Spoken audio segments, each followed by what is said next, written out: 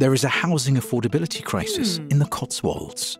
Average house prices are almost 14 times local salaries. And Cotswold district is the second most expensive place to buy a house in the southwest of England. The cost of renting privately in our district has increased by almost 8% in the last year alone, with 10 applications for every home available nationally. People in their 20s and 30s are particularly affected by the affordability crisis.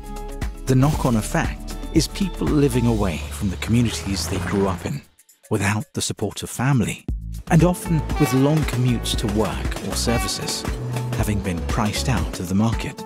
Around 1,500 people are currently waiting for social housing locally, sometimes in temporary and unsuitable accommodation.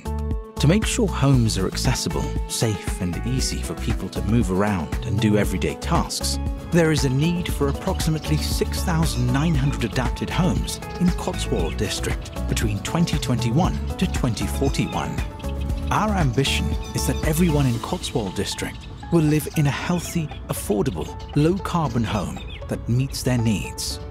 We have an ambitious plan to meet everyone's housing needs and deliver more affordable, high-quality and climate-resilient homes in thriving communities and neighbourhoods. We won't be able to solve the crisis on our own, so we will partner with like-minded organisations to deliver more affordable homes.